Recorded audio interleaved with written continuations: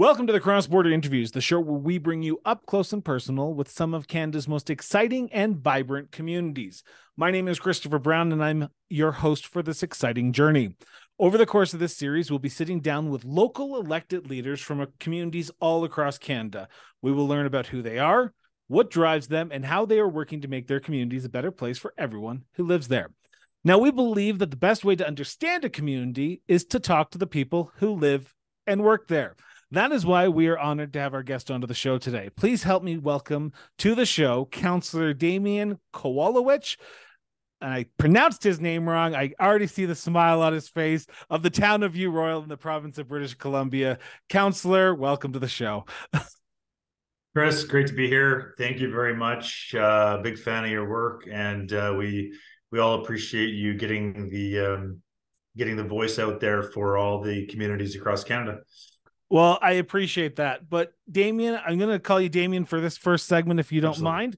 If you've listened to the show, you know my first question, and you're no exception to that first question. So for you, where did your sense of duty to serve come from, Damian?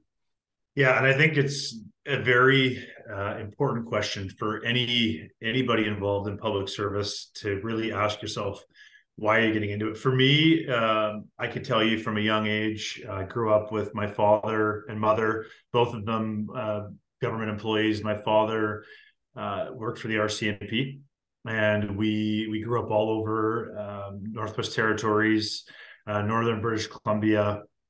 We lived on Indigenous land and reserves growing up, and he was always active in the community. My mother was a teacher her whole life, and they were always both so active in the community and serving in one way or another, whether it was volunteering or serving the community through their employment. And it was just a way of life. And I would tag along, my sister and I would tag along, whether it was volunteering for the Rotary Club or volunteering in the RCMP or doing something to do with teaching. You just kind of do it. And I think a lot of people in life, they look at what their parents did, and if they're proud of them, they follow in that footstep. But I will tell you one quick tiny little anecdote here about kind of my big jump into politics. And I could tell you, when my father was he was a senior official in the RCMP, we were living in a community, Quesnel, where Quesnel is. And we were there, and there was a federal election happening, and the federal Liberal Party, they asked my dad to run as their candidate. And of course, and Chris, you've spoken to so many politicians, and I hate try not to use the a pun here, but there's always a crossroad when it comes to making decisions. So if you know anything about federal employees, you can't be a federal politician and work for the federal government. So he had to make a decision. He decided to stay with the RCMP. Great career, young family, and I'll talk a bit about that later with some of my aspirations. But long story short, he decided to stay with the Mounties. And he doesn't necessarily, he talks about it in a way like, don't pass up opportunities in life. And, there's really not a wrong decision there. He stayed with the Mounties, did great, great career, and provided us a beautiful life. But when it came time for me to, because I'm a police officer right now too, right? Full-time police officer with a local police department here in Greater Victoria.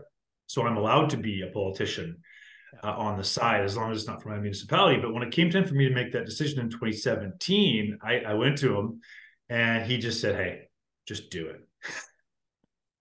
And he says, one thing in life, you don't want regrets. You don't want to miss opportunities. And I guess that's kind of how it all happened. It just happened organically, so to speak. And before I knew it, it was unfolding before my very eyes.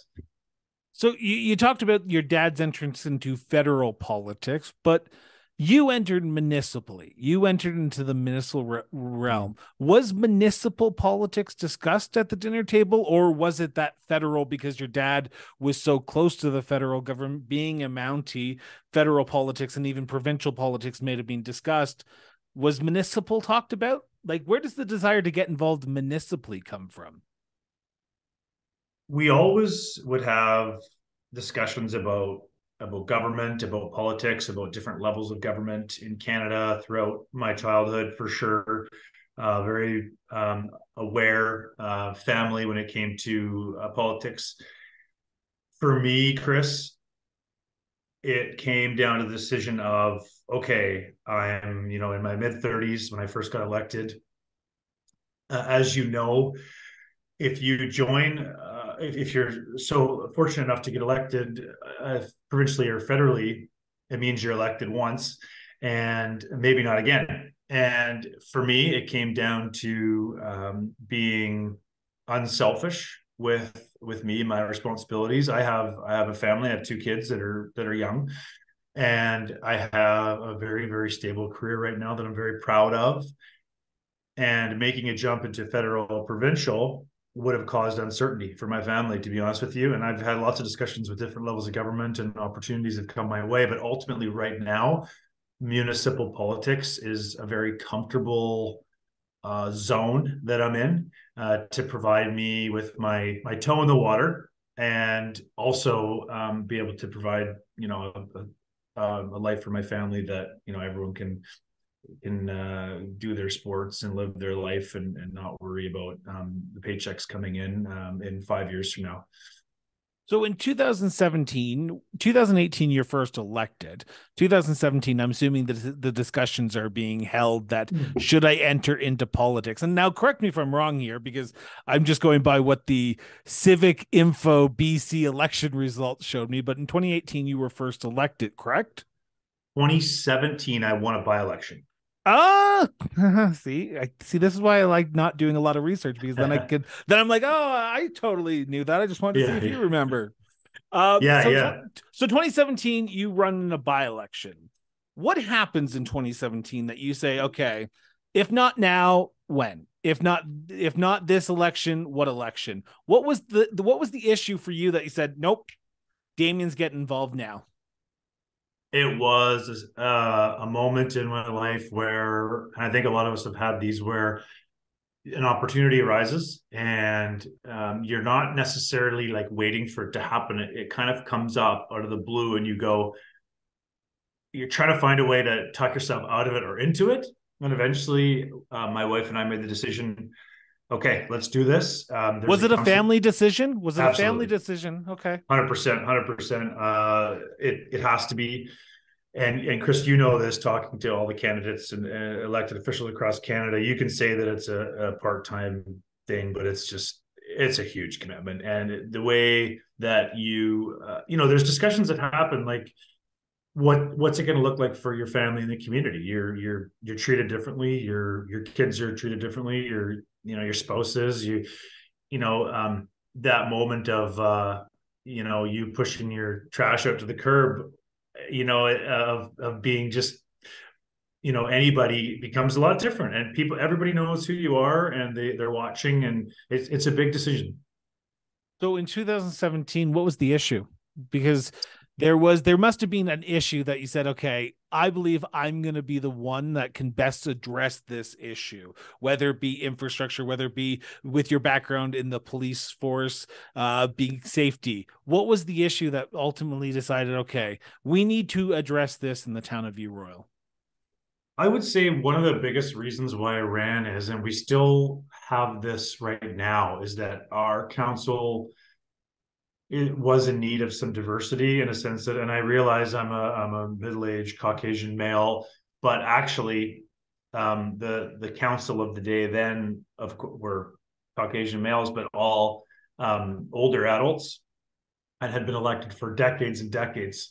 And I knew that we needed an influx of a younger candidate. Our View Royal community has changed drastically over the past decade. We're up to 12,000 people in the last census, and it's become a real family haven. And with a young family, I knew that I could tick that box for a lot of voters and authentically speak on their behalf. So that was probably my main reason, Chris, to be honest with you, is just representation. I like a politician who's honest, so I appreciate your honesty, Damian. Yeah. You seem to you have a pulse on the community. You get elected in a by-election. You get elected in the subsequent two elections after that.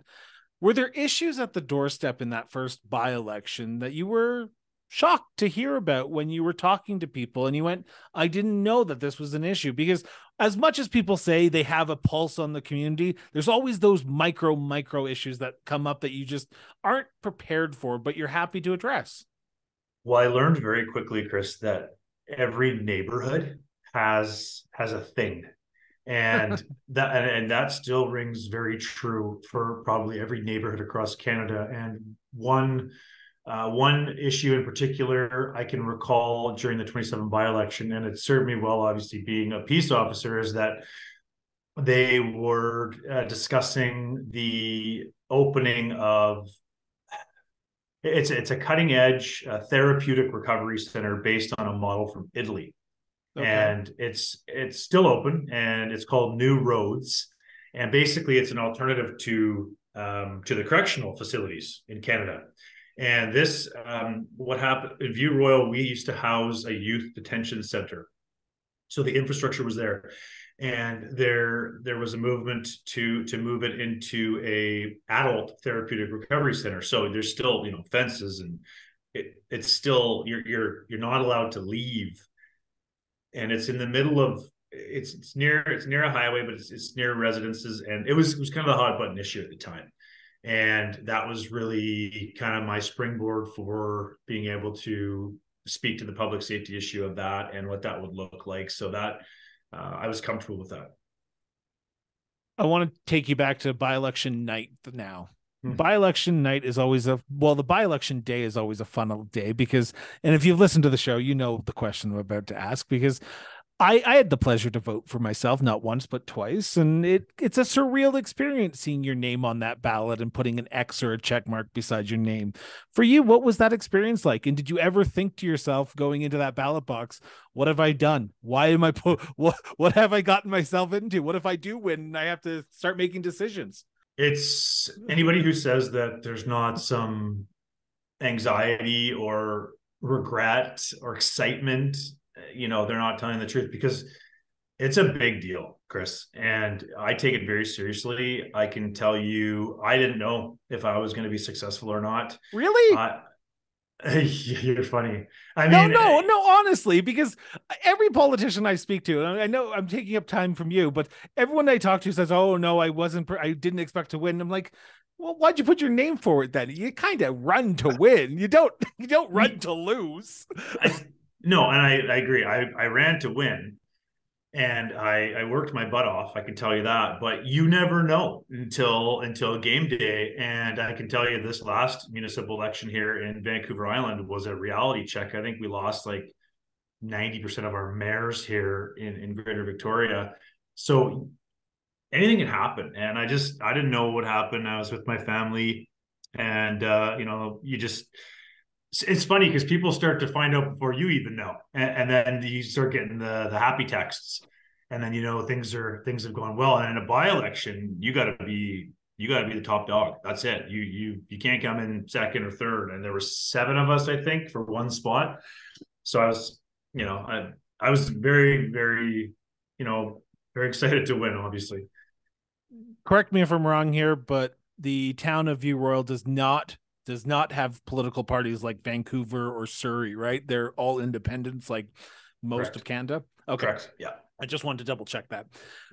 So election night comes, you get the blue check mark beside your name. You're officially the councillor elect for the town of View Royal. What goes through your head? Is there an excitement that turns into now the responsibility of actually governing my town starts?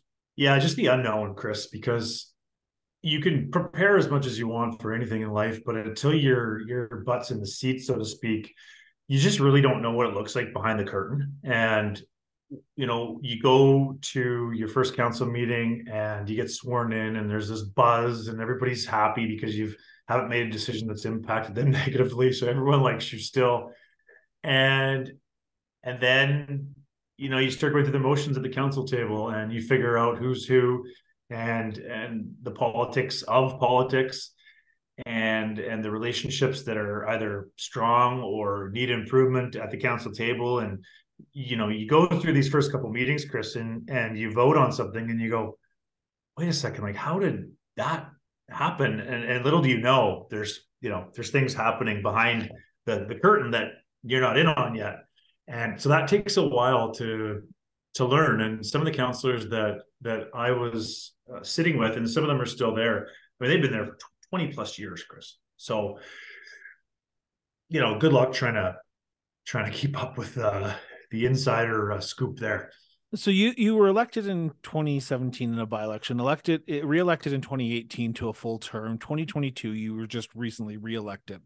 Yeah. You have, I'm going to say this, but I'm not trying to burst your bubble, but you can be classified as a politician now. There's a lot of people who were just elected in the last municipal elections in BC because, like you said, there was a big changeover. What advice would you give these new term counselors? Because you had the opportunity to go in halfway through a term for somebody and take their spot. What advice would you give them? Is it education? Is it being prepared? What advice would you give to your fellow counselors who are looking for advice? So this is going to probably cross over into some of your future questions down the road here, but that's fine. Stick to your values, and we'll get into this later maybe if you want to, but you're going to get pulled in a million different directions, and you have these groups advocating on this, on a small area, small neighborhood, small issue, and they'll just be all over you about something, and you won't hear anything in the opposite. You'll hear this one story, and it's very easy to go, yeah, okay, fine, right? And I was guilty of that a couple of times, but you need to stick to your values, and you need to think on behalf of all the residents, all your constituents, even if it's an unpopular decision, which is very challenging to make, especially when you're in council chambers and you've got 25 people from this one neighborhood who says, don't build XYZ in my neighborhood, and nobody except them is opposing it, but nobody's really supporting it. So it's challenging. It's very challenging, Chris. And so just stick to your values, and you can't go wrong with that. Although, so how do you do that? How do you do that? And I know we were going to talk about this a little bit later, but this is just a fascinating conversation already. How do you stick to your values in such a hyperbolic, hyper partisan Twitterverse social media feed of everyone wants to be liked, but you have to make the tough decision? So how do you stick to your values when you have so many conflicting people yelling at you and the vocal minority is the one that is only heard? That's a great query. And my advice would be, first of all, you have to be prepared. You have to be prepared. So if you're going to say yes or no to something, you have to do your research. You have to read the staff reports, and yes, they could be hundreds of pages. You have to get boots on the ground if needed. You have to look at things from not only 35,000 feet above, but if there's two groups maybe opposing each other, you have to do your best and see what their vantage point looks like. When it comes time for game day, what I would tell a politician is, of any stripes, of any rank, of federal, provincial, municipals, your decision that you're making, and you have a chance to talk typically during the motions and discussion, have something to say that's fact-based, and it could tie into your values. That's fine. But if you're going to decide something, have a reason and articulate yourself, be confident, and state the facts. I really hesitate to give politicians advice to give their opinion on things, and we see personal opinion really creep in a lot, and I think it's natural in life, but remaining objective really is the best piece of advice I can give a politician. And there has to be that balance, the authenticity of being a human, because you're gonna disappoint some people with your decision, but you just have to articulate yourself in an authentic manner with some evidence or fact-based comments that are going to support your decision. And I think most Canadians they look at these decisions that politicians make. I mean, I look at them all the time, and you go, okay, yeah, I get it. Like, I don't agree with that, but I can see their point. And I think most Canadians hopefully are reasonable that way and can at least go, yeah, I don't like it, but I get it. We're going to talk a little bit more about some issues later on, but I want to end this segment with this question. You've been elected for almost 6 years now, 7, if I'm doing my math here correct, 6 years. Have you found the balance? Have you found the personal and private life balance? Because I can imagine you're not going off to Victoria. You're not going off to Ottawa to do your job. You're elected to represent your community in your community. So if you go to the grocery stores, you're a councillor. If you go out to a park with your family, you're the councillor. Is there days where you just want to be Damian? I would say for me, Chris, I've had a lot of years to prepare for this because being a police officer, we have a certain set of standards here in British Columbia. It's called the British Columbia Police Act. You may have heard of it, and we're governed now. They changed it a couple of years ago, so even off duty, we have rules that we need to abide by. So it's kind of old hat for me, and I'm not dismissing the question at all, but I would say it hasn't had a huge change for me. I mean, I'm on the television a lot with the police department as one of the public spokesperson there, and I'm very comfortable with that. And I'm always mindful that someone could be watching you and making sure. For example, I'll tell you something this morning. This is what happened. So I'm one of my political appointments. I'm the chairperson of the West Shore Parks and Rec Society. It's a massive rec center that we have 6 communities we serve. Anyways, so there I am this morning walking my dog, and there's a big sign. And my dog loves going off leash. There's a big sign there, Chris. That says, what does it say? Dogs No must off be on a leash. Yeah. So what do? I keep them on a leash, even though most people don't. I have to, so I do. So there's just a small example. I hope that makes sense. Oh, it does. It does. So someone who worked in the municipal realm up in northern Alberta, I can tell you, politicians are always aware what they're doing and what they should and shouldn't be doing. Because on Facebook, the moment a councillor does something wrong, well, he does it, so why can't I? You got it. So I appreciate that. Now I want to turn to segment 2. In segment 2, because I am cautious of time here, I want to preface this statement, this question by saying this. This is an opinion by the councillor and myself. This is not a motion of council. This is not a direction of council. This is his opinion. We always get a lot of feedback on this question. I do not know why, but it seems to be one of the most controversial questions I ask. So, councillor, in your opinion, what is the biggest issue facing the town of View Royal as of recording?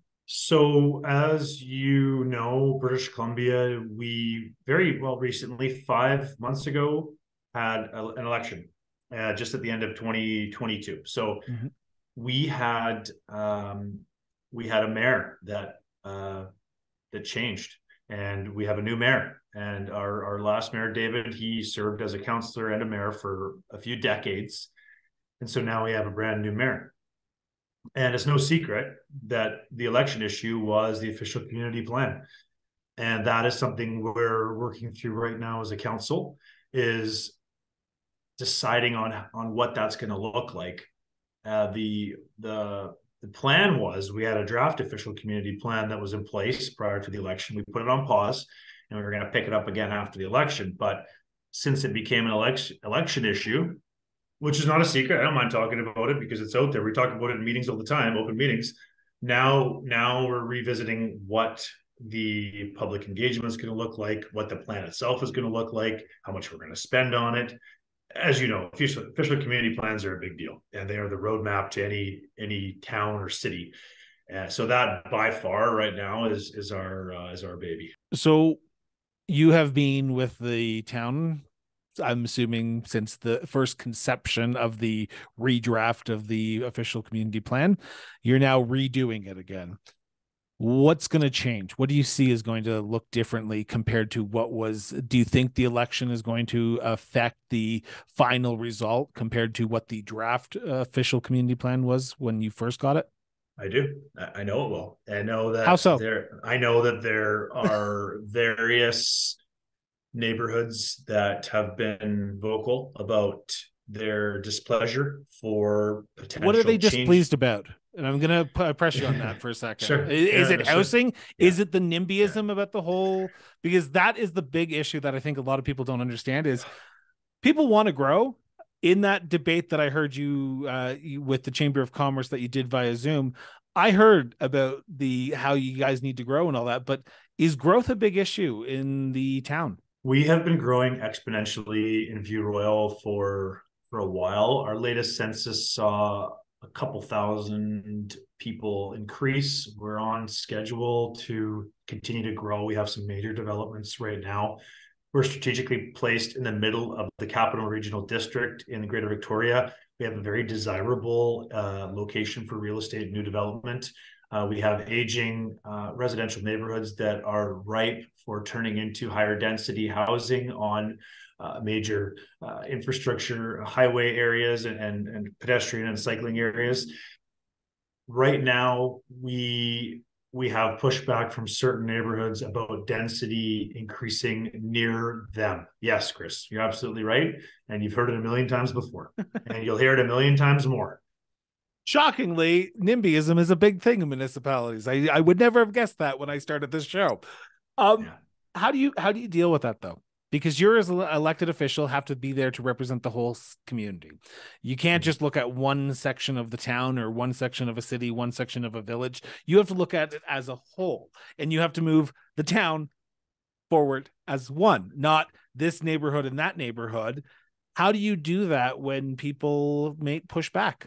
It's very challenging. It really is. There's no right answer to that question, and you have How do you see your role as helping alleviate some of that? well, you have to listen to your current residents. There's no way of getting around that, and I think if they've lived in a neighborhood for 20, 30, 40 years, and all of a sudden you want to build a townhouse complex that borders their single family dwellings, that's a big deal for them. And I think Canada's demographics, there's a shift in thinking. I think some of our generations are more comfortable with change, and some are more comfortable with keeping things the way they always have been. So And that's how did yeah, municipalities grow in that situation? Because you're right, and the town of View Royal is no exception to this. And I know we're supposed to be talking about issues. It's just, Damian, I find you a fascinating guy, and I feel like we could chat for like 3 hours just on this issue yeah, alone. we But I could. want to know I know I'm going to ask you to give me the elevator pitch, but how do you move a town forward when you have people who don't want to see it move forward as a council? You have to get comfortable with being uncomfortable. And what I mean by that is you're going to have to make decisions that will cause people to not support you in the future, maybe. But again, I'll go back to what I said earlier. You have to be able to articulate yourself and say, listen, we're not here to try to make your lives, bad. These decisions we're making are for future generations, and we're looking at things from a global perspective. We're receiving input from professionals. We're densifying on major corridors. We're doing everything that experts are telling us to do to grow our communities thoughtfully and safely, and to be able to move people around with the most ease. And we'll do it with as much of a minimal impact as we can for your single family dwelling. And a matter of fact, we'll tell these new developers that they have to build sidewalks, they have to build a park. Whatever you want, we'll make them do it, as a peace offering. I want to turn to the residents now because you talked about what you believe is, in your opinion, is the biggest issue facing your community. But if I go talk to 100 people in the town, They may give me that issue as well. They may say the official community plan is my big issue, but they might also talk to me about some micro issues: potholes, parks, street lamps, so on and so forth. Now, you as councillor have to take all the issues that people bring to you and present them to council and look at them and try to figure out how to move the town forward without leaving anyone behind. So how do you do that? Because I can imagine at budget time, you have to look at what you've heard and try to dissect who's going to win by getting what they want and who's going to lose and maybe not get it till next year. This year, municipalities across Canada are facing budget increases. You will know the economy has changed drastically in the last 12 months. View Royal alone, and I'm not speaking out of turn, we're looking at a 9% tax increase for our community. And the costs of policing and fire and everything has risen drastically over the past year. I think our community, I mean, and if you look at the census, we actually have quite a affluent community here. We're obviously in Greater Victoria, so it's not exactly known as a cheap place to live. I think if you asked 100 View Royal residents what their issue was, you'd get a lot of different answers. Are you happy with that? Are you happy that people actually are willing to talk about their issues? I think in general, like we just did a pretty large community engagement survey just prior to the last election, and we got a lot of different answers. And it's good and bad, Chris, because you can't take everything on. Housing was one of the biggest issues, and I mean, yes, that was a year and a half ago, but people literally are wanting more housing, like in general, right? Like, so they just don't want it in their backyard. Jokingly, I'm sorry, I have to. You know what? I am very comfortable saying that there are a lot of people who want increased services and infrastructure and housing and A, B, C, D, E, but just not near them. I'm very comfortable saying that because that's very typical. That's not a secret. So don't worry about saying that. It's the truth. Yeah. I want to pose this last question before we turn to the last segment, because I am cautious of time here. Okay. So we're recording this in March. It goes out in April. If I came and talked to you at the end of this year and I said, "Hey, Damian, remember that conversation we had? I asked you the question that I asked a lot of people. What do you hope to accomplish as councillor by the end of this year?" At the end of 2023, if I came to you and I said, "What's the issue that you got done that you said you were going to get done in our recording?" What would that issue be for you? Yeah. So for me personally, if you're following British Columbia at all, you've known that the British Columbia NDP, who are currently the governing political party here in British Columbia, just gave out billions of dollars to municipalities. I think we received 4 million. I think we did. Oh, wow. something like that. Like just the town in general got 4? Yeah. Whoa. Yeah. I think it was 4. It was 4. I think every Alberta mayor is yelling at every BC community right now. Well, it's a whole other thing that we could talk about for now. Anyways, but I guess if you asked me in a year, I would want to come back to you, Chris, and say, "Hey, we spent that money." It's called the Growing Communities Fund. Yeah. We spent that money on,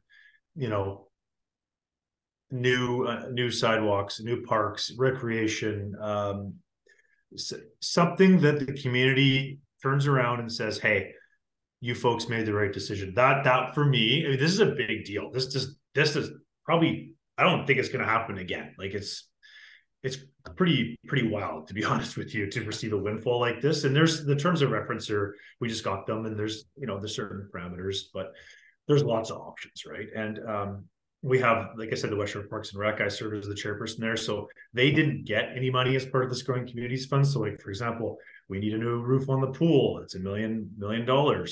And so I want to come back. I would want to come back to you and say, "Hey, we did this," and the community said, "Good job." That would be my goal for the $4 million.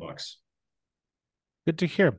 I want to turn to my last segment, because this is the fun segment that I find fun, because I like tourism. I like traveling, and I like spending my economic dollars in Canada. Shocker.